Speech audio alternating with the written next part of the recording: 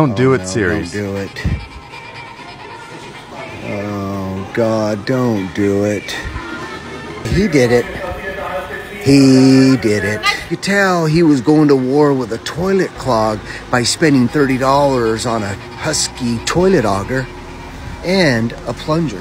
For those of you that like these big bulky plungers that are hard to store and hard to clean, and for those of you that don't mind spending upwards of $35 to even $67, then keep scrolling because this video's not for you. I know a lot of plumbers will disagree, but providing that your toilet is not clogged up by roots, do this for less than $3. Hope this $3 brush works.